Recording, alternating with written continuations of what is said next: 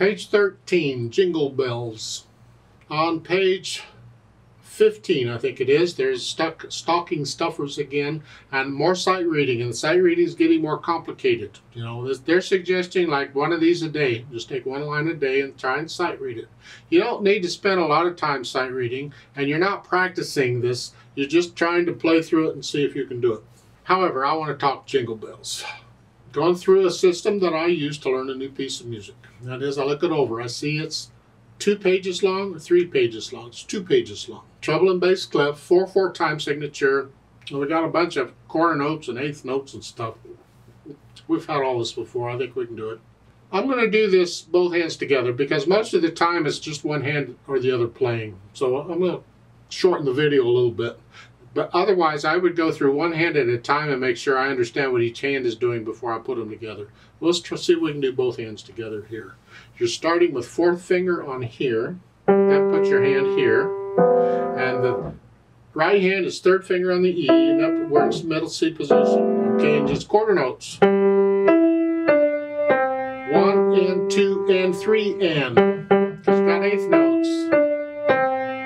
See what the idea is? Let's go down to measure 13. You're here, quarter notes, and that right hand comes, or left hand comes over for one note. So, and then it come back down. Actually, because you have a page turn, when you're done with that, get up, get ready to turn the page. Then turn the page so that you're ready to go on. Because when you turn a page, the beat needs to be a steady beat. Don't mess up the beat because you're turning a page. Steady beat. And here, the left hand isn't doing anything. So it can go ahead and just turn the page while you're playing this. And we practice page turns if we have to. So, because you're doing this motion in one hand and you're playing in the other at the same time. Because of measure 17, it's both hands together. So it's here. C and a G and an E. Just lowering the hand down. And then the 3rd measure over, it's measure 19. Yeah. Now at the bottom, measure, it's the last 2 measures here. The left hand has the C chord, and the right hand has the C. Just reach up to the octave here. You don't need to move, just reach up and here. Now once you're there, you can collapse, but reach up to get there. 1, 2, 3, up. So once I have the notes and rhythms figured out and the hands are okay, no hesitations anywhere, and then I think about the articulation. We're going to connect the phrase, connect, lift up, lift up, and then staccato. So I'm lifting up, like taking a breath between the phrases, and then they stick in a few staccatos. Look at measure 13.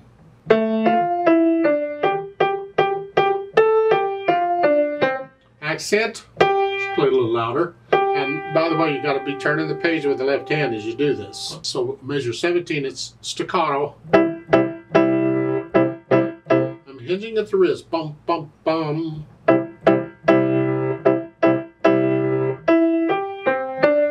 Staccato.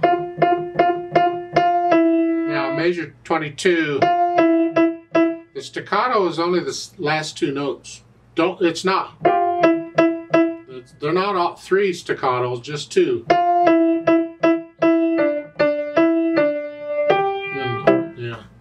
Then at the end, the last 2 measures, the staccato accent. A little extra, let the wrist collapse here on the bone, and it's a little louder and up, staccato, short. Then we think about the dynamics.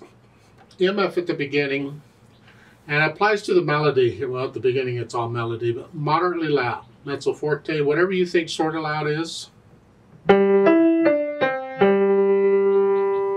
That makes the accented note at the bottom of the page a loud note, because the accent just takes it up a notch. Here. Then on measure 17, it's loud, and that's the melody. This, keep in the background.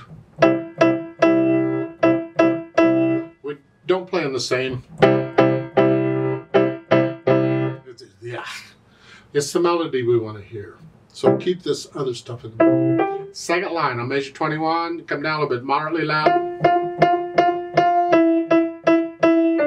measure 25, loud again, and then the last line down to sort of loud, except the last note is loud with an accent. I don't agree with that, because loud is loud, and the accent would take it up to very loud. I don't really think you need very loud at the end. I think loud would do it. So either it's MF with an accent, or it's just loud. Either one. A speed, that's a happy piece.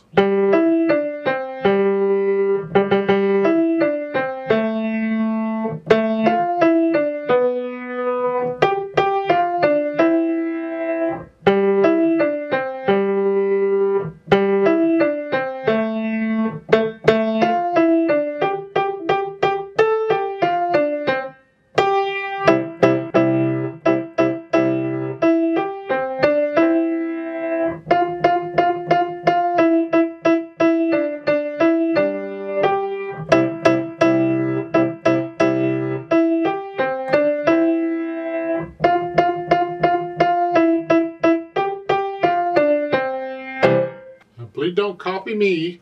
You get into it and you make it yours. You don't have to go that speed. You can actually do more with the dynamics than what they're showing. If you feel it, try it out. Experiment. Let's play it together very slowly and double check the notes and the rhythms. Now I can't do the page turn and play with me. It doesn't work. So I'm going to do page 13, and then I'm going to stop and turn the page, and then I'm going to count in again another 4 counts, and then I'll do page 14. So as you can play along, make sure you're playing the same notes I'm playing at the same time I'm playing it. And this is after you've learned it. Don't learn it with the play with me. Learn it first and then check it with the play with me. So I'll give us 4 counts. Now keep in mind on these play with me's, I don't do dynamics. I'm not doing louds and softs. I'm doing them all about the same. So I was just checking notes and rhythms is all this is for. 1, 2, ready, go. 1 and 2 and 3 and. 1, 2, 3, 4. 1, 2, 3, 4. 1, 2, 3, 4.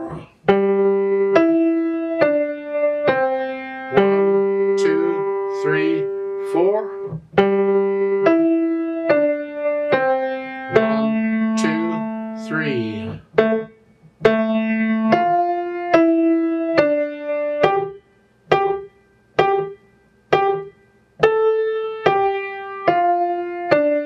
One, rest.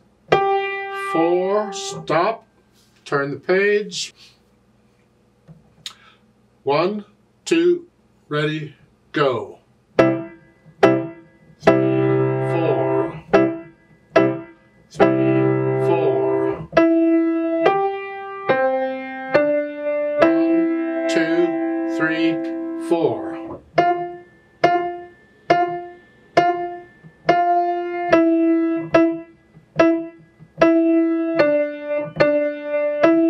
1, 2, 3, 4.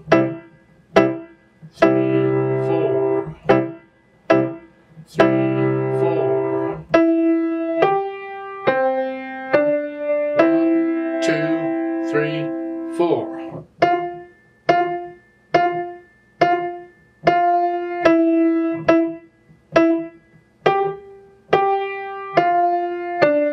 1, 2, 3. Rest. Now there's a duet for this at the bottom. I'd like to do that, and you play what you just played, but I'm going to pick it up speed-wise. We're going to play it faster, and I'll leave it to you to make the page turn, because we're going to go through the whole thing straight through with no interruptions, I hope. I need you to go up an octave again on the keyboard. Just pretend that middle C, instead of here, is up here. So instead of here, you're up here. And play it up here. I'll give us 4 counts. 1, 2, ready, go. 1,